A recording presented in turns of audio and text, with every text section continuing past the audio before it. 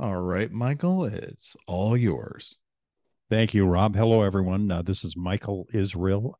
I am the head of field service evangelism at Zuper, and I'm very pleased to be joined today by Steve Salmon, who is the executive vice president of enterprise and partnerships for Field Nation. Steve, welcome, and thank you for joining us. Steve, Thank you, can you? Michael. It's great to be here. Oh, great. Nice to have you on board as well. So, the topic of today's webinar is combating the rising costs and labor shortages in field service. In other words, how to do more with less. So, let's start out with just a brief introduction. So, I'll start by introducing myself again. My name is Michael Israel. And Rob, you can advance the slide. As I said, I'm the head of evangelism for field service at Zuper. I have about 50 years in the field service industry. I spent about my first 20 years in actual field service operations, much of that with IBM Field Engineering, where I managed parts distribution center. I also managed field technician forces, both in the United States and internationally. So with that brief introduction, let me turn it over to Steve. And Steve, would you give us a little background about yourself, please? Yeah, absolutely, Michael. Thank you. Good morning, good afternoon. I am Steve Salmon. I lead the enterprise strategy and execution along with the partnerships at Field Nation. I've been in the IT services and software business for about 30 years now, kind of across the spectrum of, very large services companies and then some startups as well. And excited to talk about this topic today. So you've been in the business for about 30 years, you said. That's correct. So in other words, you're a young man still. I like to think of myself that way. So anyway, this is the agenda. Steve and I will share talking about this agenda, but this is the agenda of items we're going to cover today. We're going to talk about some of the major challenges in field service today, and we have a study that I'll reference as part of that discussion. We're going to talk also about the impact of digitization and technology on field service. And Steve, let me ask you to just briefly talk about the next topic, changing field worker landscape. Yeah, we're going to talk a little bit about, some of the challenges that have evolved in the last, 5 years, last couple of years, especially with the pandemic, and then some of the new options that are available to companies today. Yeah, that's great. And in keeping with the whole theme of the webinar today, we're also going to talk about how service leaders can and are doing more with less. And we're also going to talk about the impact of technology and the impact of financial dilemmas and financial gains, et cetera, on the customer experience and on customer loyalty. So those will be the main topics that we'll cover throughout the rest of this webinar. And I think coming up next, Rob, I think we have a poll, do we not? Yes. So Rob is opening up a poll, and the question is, what are the top 3 biggest challenges in your organization? And it's a multiple choice question. As you can see, pick as many as you want or as many as are appropriate. And we'll leave this open for about 30 to 45 seconds, and then Rob will be able to report on the results a bit later.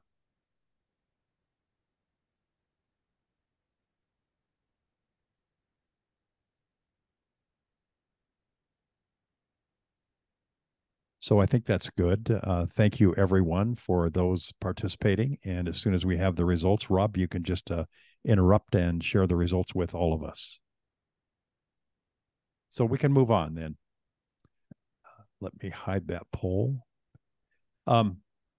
So as I mentioned earlier, we did have a study done very recently by Michael Blumberg of Blumberg Advisory Services. And Blumberg Advisory Services specializes in research and consulting and advisory in the field service ecosystem.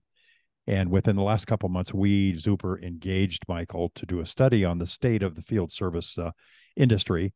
And he came up with some very, very interesting results. So this graph represents what the survey respondents answered when asked, what are the top 3 biggest challenges to growth facing your service business today?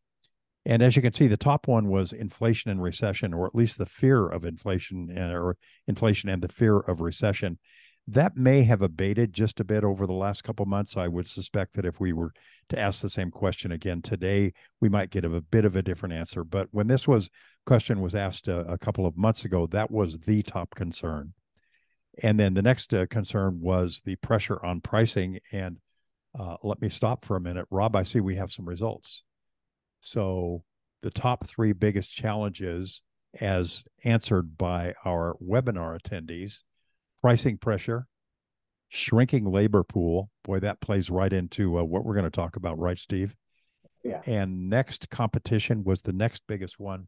And as we can see here, as I was saying, the fear of inflation and recession seems to have abated somewhat. So, Rob, thank you very much for sharing those. So, just continuing down this graph that Mr. Blumberg of Blumberg Advisory had put together, we can see inflation recession was high back then. Pressures on pricing is very consistent with what our webinar attendees answered, as is shrinking labor pool. Very, very top concerns.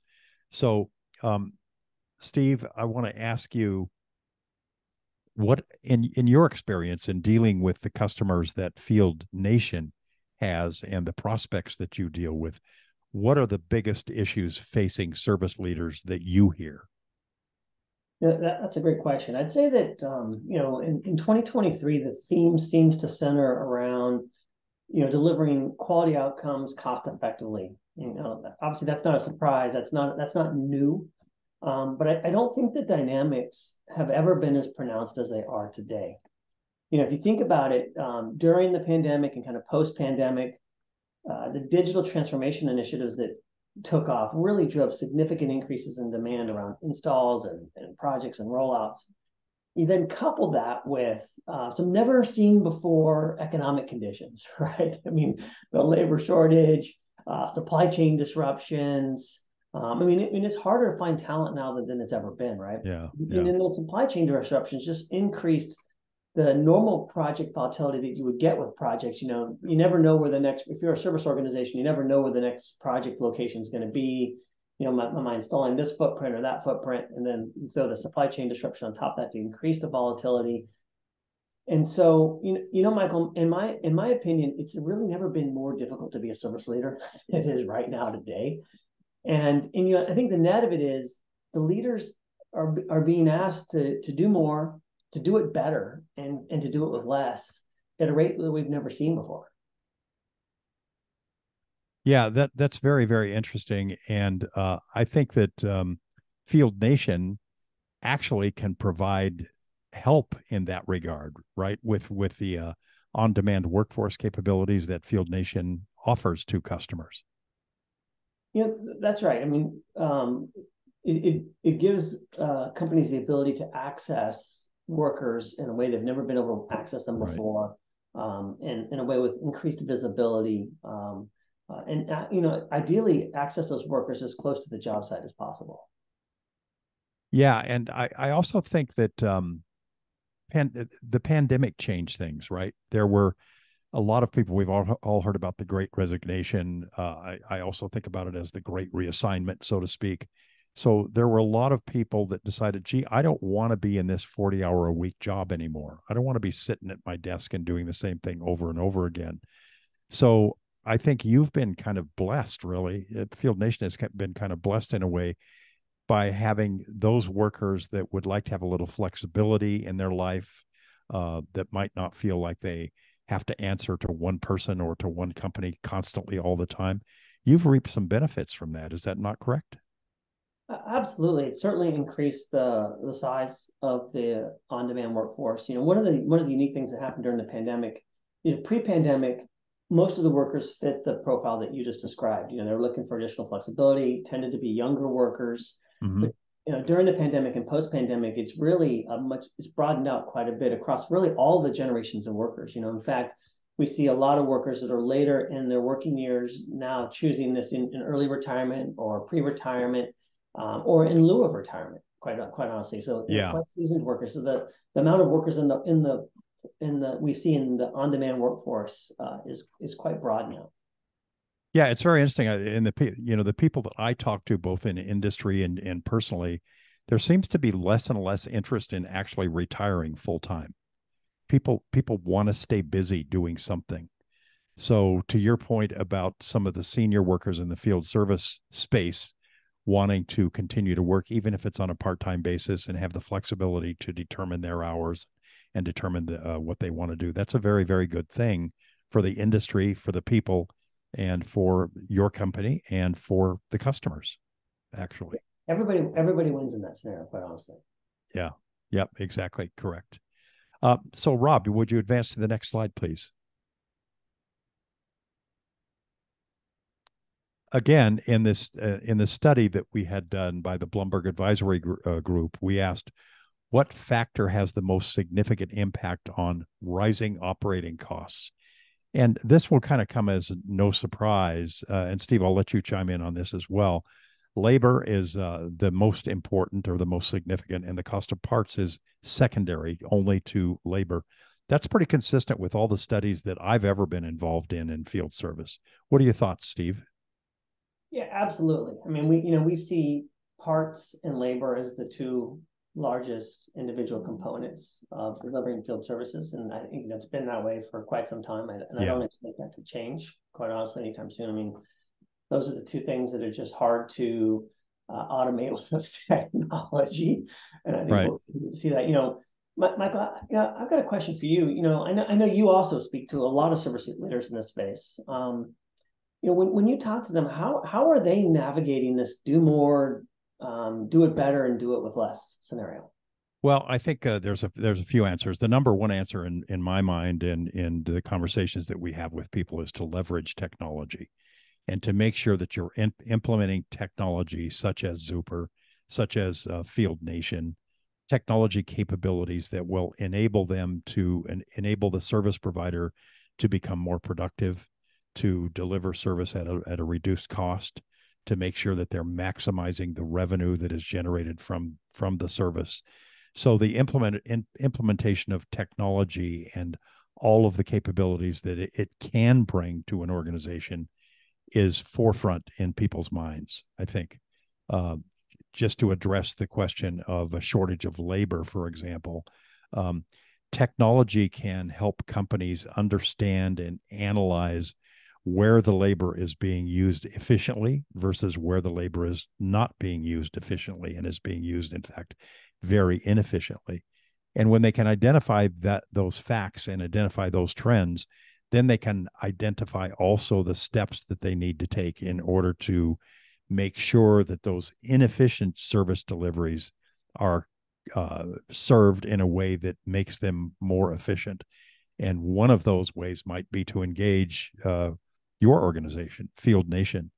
For example, if you have a customer in Casper, Wyoming, and you do not have a technician in Casper, Wyoming, no offense to Casper or Wyoming, and you have to send a technician from Denver up to Casper to take care of a problem whenever it occurs, then it would make a lot of sense for that organization that has the customer in Casper, Wyoming, to look at the possibility of using augmented labor, contract labor, so to speak, somebody available that has the skills and training in the Wyoming area to respond to those calls when needed, rather than having to transport somebody from Denver to Casper and back every time there's a problem. So perhaps an oversimplified example, but it is an example of the kinds of steps that organizations can take in order to not only reduce their cost of service delivery, but also improve the delivery to the customer itself. And I know Zuper, you guys help customers automate a lot of those processes. Are you seeing a big part of that as well? Yeah, absolutely. And one of the great things about Zuper is that it's so flexible. Customers can configure the system. We can easily customize the system. But more importantly, they can define their own workflows, their own notification patterns and timing without having to do any coding. So they can, the customers, the end users of Zuper can define a workflow that enforces a particular process in delivering service, or in creating an invoice, or in creating a quote, or in reporting labor hours or parts usage. And in so defining those specific workflows, they're able to make the software manage their business or conform to their business requirements rather than have the business conform to the software. So yeah, it's a great question. Thanks for asking. Okay, Rob, next slide, please. Steve, this is in your bailiwick, I think, as much as mine, if not more, the changing field worker landscape. Can you address this, please? I think what we see is as the worker landscape has changed, companies are more challenged now than ever at getting the right tech at the right place at the right time, and of course coupling that with the right part at the right place at the right time, which often makes it even that more complicated, and do it in a way that is you can provide a quality experience for your end customer, whoever that might be. And ultimately have visibility kind of real time. And we see these are kind of the really tough, the big rocks, if you will, in tackling this problem. They've gotten even tougher in the last couple of years. There's a question that came in that's directed specifically at you, Steve. It says, Steve, how are you managing technicians while walking the fine line between 1099s and W-2s? That is a great question. It's I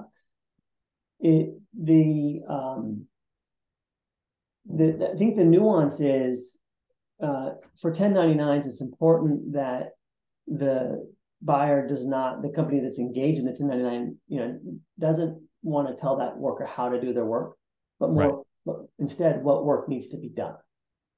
So you might say, well, we want you to install A, test A, install B, test the two together, but not how to actually turn the screwdriver. And there's an important distinction there that is really important so that you're able to engage the 1099s in a way that's compliant with the labor laws. Yeah, I think you said something that I thought was very interesting, and I'm not sure I get the words exactly correct here, but you said something to the effect that the 1099 workers don't want to be told what to do or how to do it.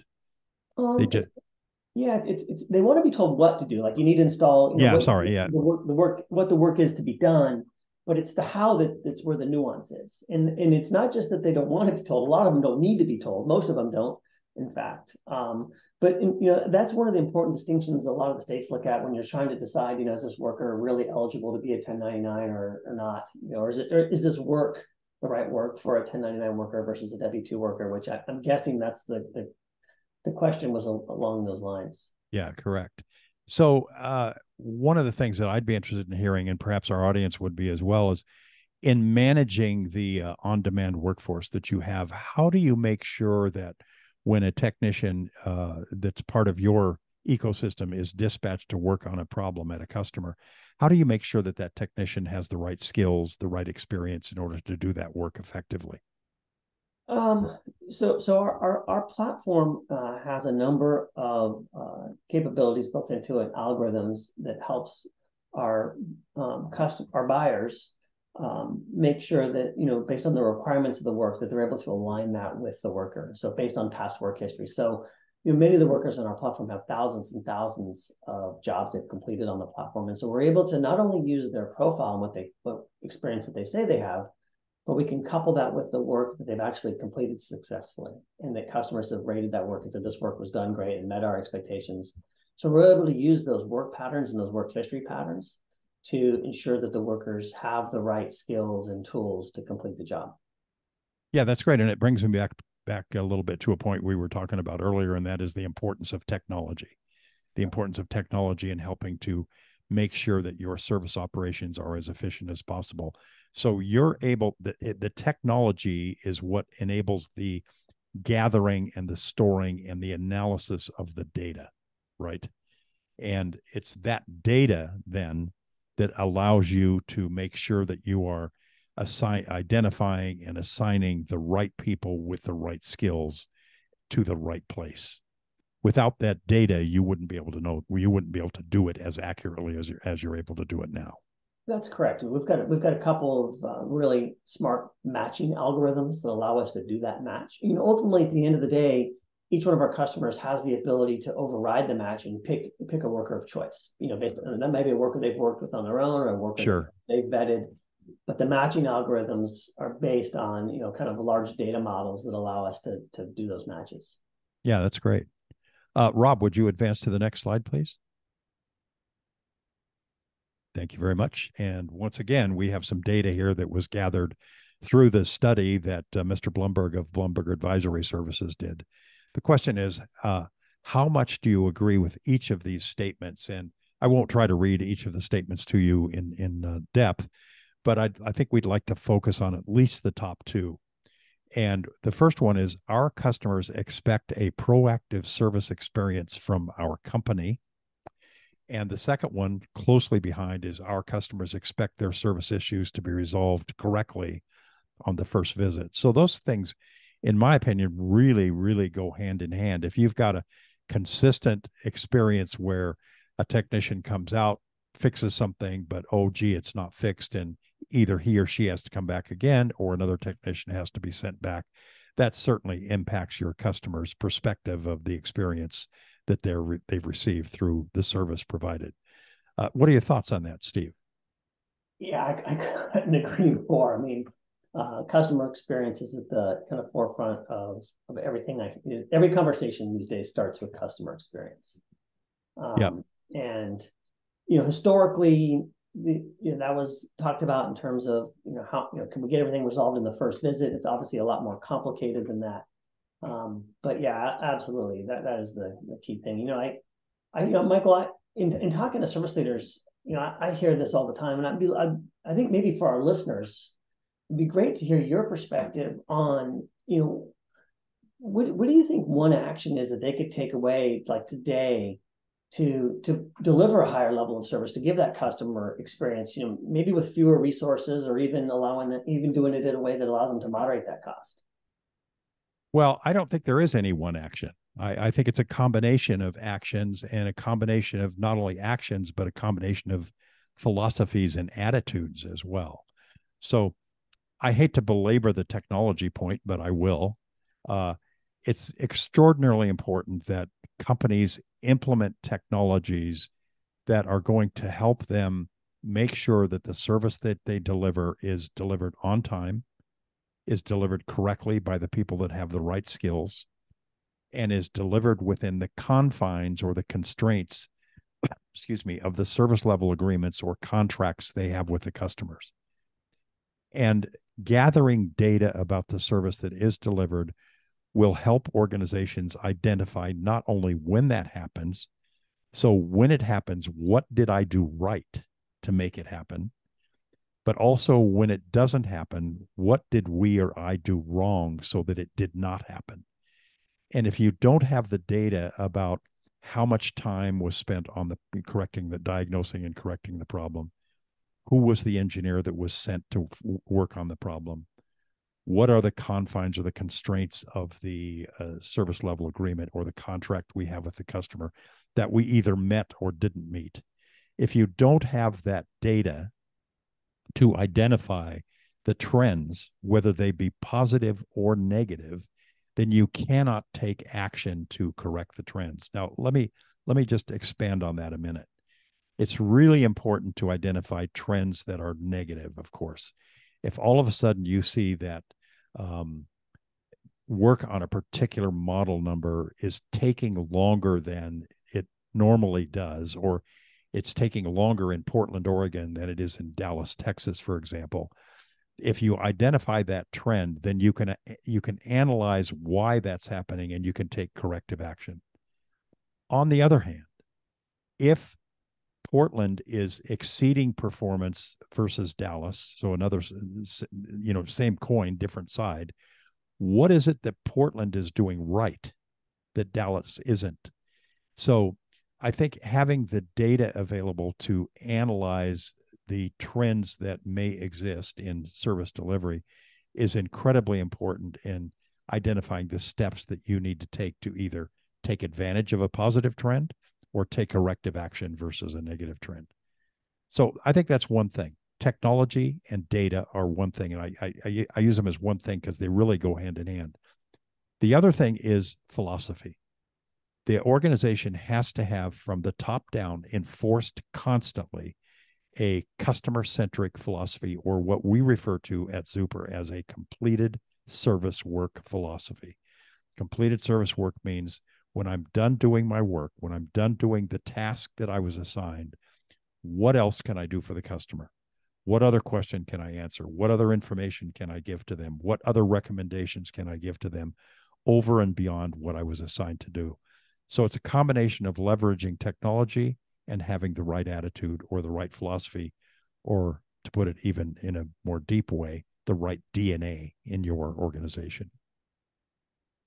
Rob, would you advance the next slide, please? And before we go into this, we have another question for Steve. You're a popular man today, Steve.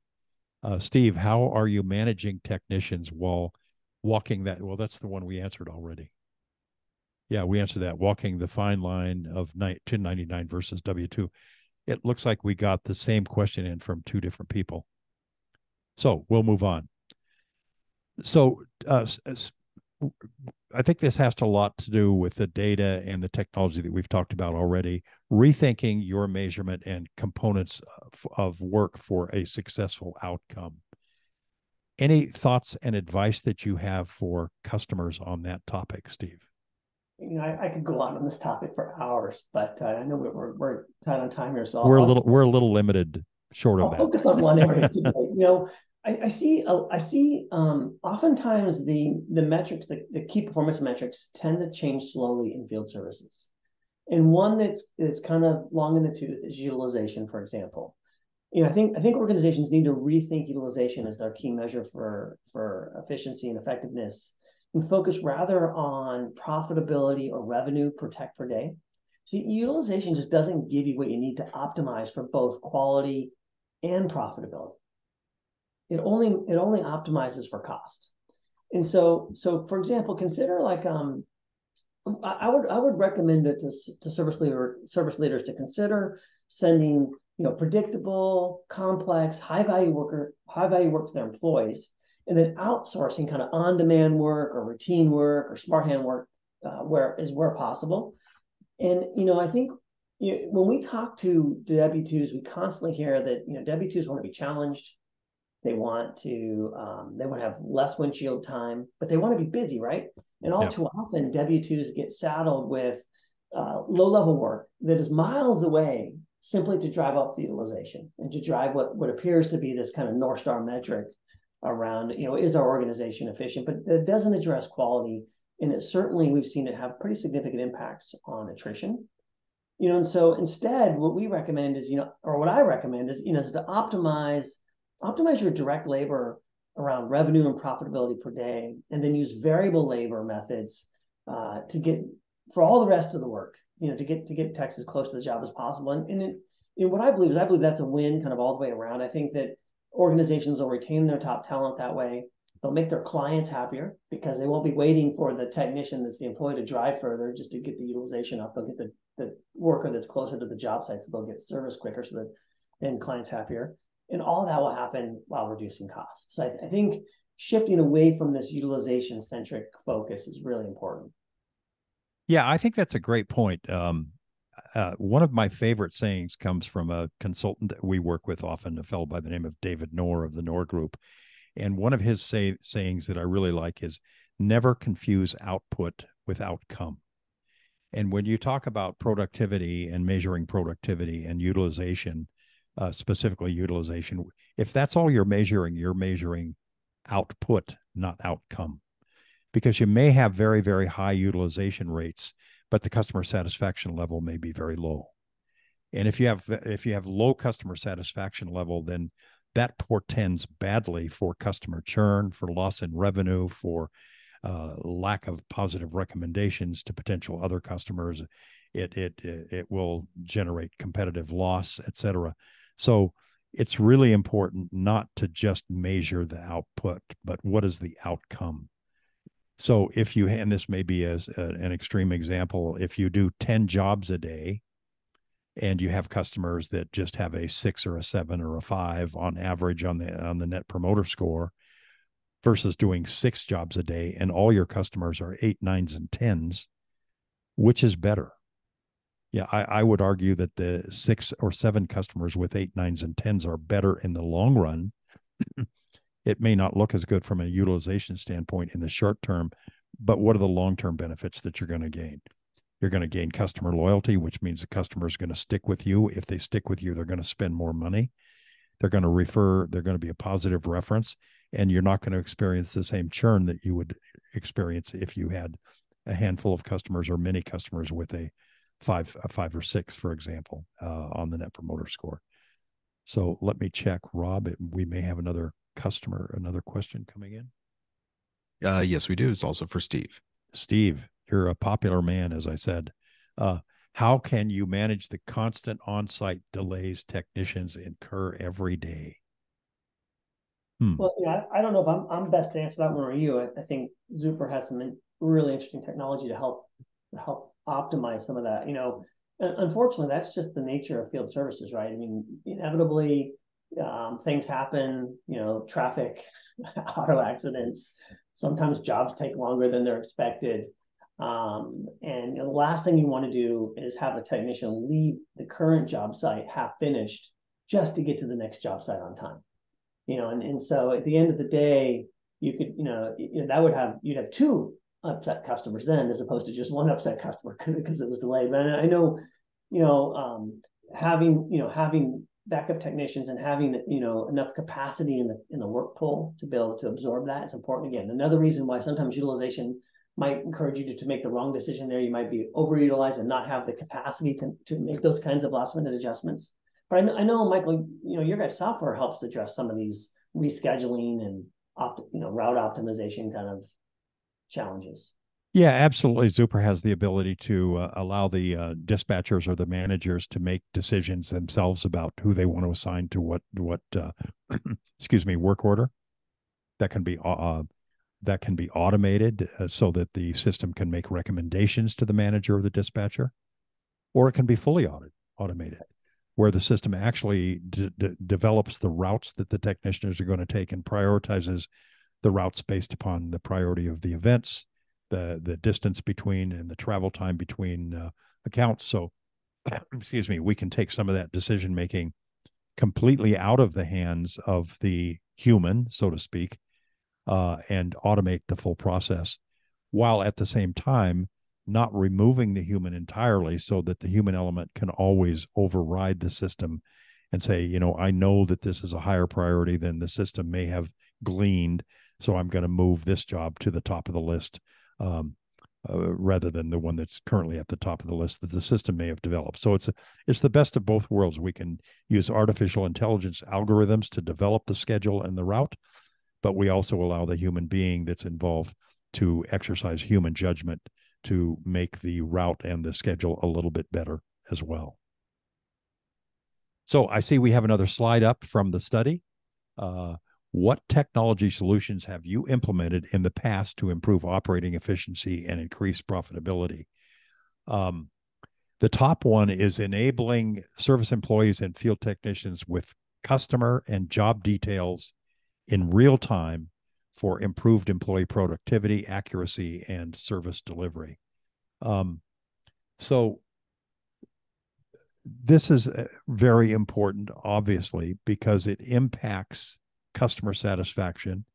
It impacts the timeliness with which you can get work done. It impacts the accuracy with which work can get done.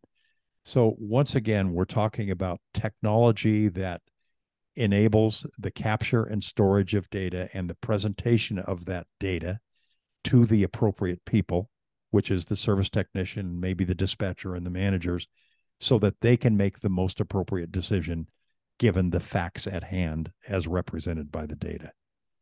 So again, it's a technology play that is very, very important in achieving the kinds of results that customers and the survey respondents here want to achieve. The next important, and is also the next 2 were equal: scheduling and dispatch and route optimization, which we've talked about, and streamlining and automating workflows around work order management. As I mentioned earlier, Zuper includes some very, very robust capabilities that allow the Zuper users to define without coding the workflows that are very appropriate and most significant for their business process. Steve, any additional thoughts on this? The real time point is always interesting to me. I mean, I think the ability to have data available that's accurate and up to date to the moment improves the decision making ability for organizations. Mm-hmm. When we're talking about sometimes service levels that are 4-hour, 8-hour kind of service levels, to meet those, every moment you lose just impacts your ability. So I'm always curious, how do you guys think about that real time aspect at Zuper? Well, we're providing the technician that's in the field on his or her mobile device with all the information that they need in order to effectively diagnose and resolve a problem. That information is constantly updated in real time by the information, using the information and the data that's available that we store in Zuper. So, for example, if we know a customer has had a problem yesterday with a particular piece of equipment, and there was a technician there yesterday to work on it, and today the customer calls back, the technician that goes out today, whether it's the same technician or a new technician, has immediate access to all the information that was gathered yesterday.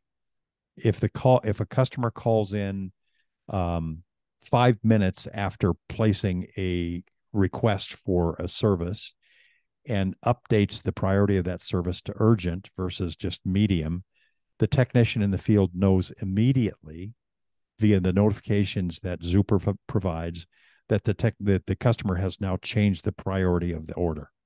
And therefore, the technician and the dispatcher, for that matter, can react in response to the customer's change in the priority of that order.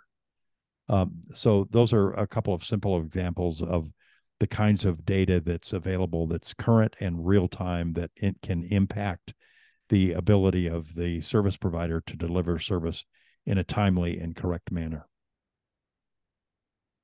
Make sense? Absolutely. That's great.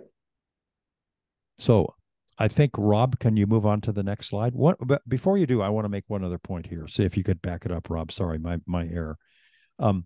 One of the things that we also do in Zuper in order to empower the technicians on site to be as effective as possible in resolving a problem and diagnosing a problem is we allow the customers, the users of the Zuper system, to create custom checklists and inspection checklists. So you can set up a checklist for a specific type of asset, for example, a specific type of installed equipment that will tell the technician the exact steps to go through in order to diagnose a particular kind of problem. Having that kind of information available to the technician in real time, meaning that the technician doesn't need to go find a manual online somewhere or make a phone call to someone else to ask them what's the best way to identify the cause of this problem. Those checklists can be easily defined, again, without coding, by the appropriate people in the service organization. So the technician that's on site using a mobile device, an iPhone or a tablet or whatever, can have access to that tablet and can get that access to that checklist and can follow the checklist in order to accurately diagnose and repair a problem. Again, a simple example, but it's the kind of information that users can define in Zuper that is available immediately to the technician on site and even before they go on site, so they can see whether or not they need to take any parts or materials or particular kind of tools, for example. So having said that, Rob, you could then now go back to the other slide. So some key takeaways. Steve, I'm going to ask you to talk about this first, and then I'll chime in. What do you think about the key takeaways that listeners to this webcast should be thinking about as they go forward to help them improve their service operations? Yeah, I think first and foremost, if we got to balance customer experience, quality, in other words, and cost, we really need to rethink the individual components, but especially the diversification of the workforce in terms of when it makes most most sense to use the direct workers versus subcontractors versus independent workers. And then really allowing the type of work to drive that as opposed to an arbitrary efficiency or productivity target. Yeah, and I'm going to beat a dead horse again, but again, increasing automation, making sure that you're taking advantage of all the automation and technologies that are available today to help you improve and maintain the improved service operations. One of the slides that we looked at earlier, I don't remember which one exactly, showed that the respondents to the survey felt that the cost of investing in technology to improve their field service operations was negligible, minimal when compared to other costs in delivering service. So cost of implementing technology should not be a major factor in deciding which technologies you want to implement, because the benefits provided by technologies and automation far outweigh the downside of the cost that you have to invest in order to do it. So I think that's an important point. One of the things that the study also showed, we didn't have a slide on it in this presentation, but one of the things it also showed is that while a large majority of the companies that were surveyed say that they do have field service management software in place, less than half of them were taking advantage of all the capabilities within field service management. The major focus was on work order management, but they were not taking advantage of things like quotations and invoicing and using checklists to help guide technicians through a diagnosis and a repair process. So even though companies may be using some technology to manage and improve field service operations, they're not using all of the capabilities that are available through those technology solutions. So that's one thing that I would suggest that people look at. Even if you have technology implemented today, make sure that you have all the technology implemented that can help you improve and sustain those improved operations. Steve, back to you. Thoughts? Yeah, no, I think that's right. The only thing I would the last point that I would make is, we talk about artificial intelligence here as a key takeaway. We didn't get a chance to talk about that a lot today. Right. What I'd say is that it seems kind of daunting. Like, how do I get into that? But I'd say that first and foremost, most service organizations have an immense amount of data. So they have a lot of data to start building the decision-making models. And then to partner with organizations like Zuper or Field Nation to help them leverage that to make better decisions. Ultimately, obviously automate, but make better decisions is a great starting place. Yeah, very good. And then one of the ways to explore ways to do more with less is, of course, is to leverage Field Nation and their on-demand workforce to help you deliver service on time and accurately. And then the last key takeaway that I would like to emphasize is, I believe I referred to it briefly earlier, the concept of completed service work. Make sure that your organization from the top down is very, very focused on customer satisfaction, customer experience, and customer loyalty. If you have the best scheduling system in the world that gets all the technicians where they need to be on time, at the right place, if they do a lousy job of doing service, or if they're not good at interacting with the customer, if they don't leave the customer feeling good, even if the machine was repaired, so to speak, the customers remember how not only the work they did, but they remember how the technician left them feeling. So that's really important, to make sure that you have the right customer-centric mentality and philosophy spread throughout your organization. Steve, any other final thoughts? I think that covers it. That was good. Yeah. So I think this has been very good. We've had a few dozen, more than a few dozen participants actually in the webcast today. So thank you everyone for participating, and the vast majority of them, Steve, and everyone have stayed on to the very end. So we're very grateful for that. Hopefully you learned some things that will be helpful in running your business, and we look forward to speaking with you again. Thank you very much.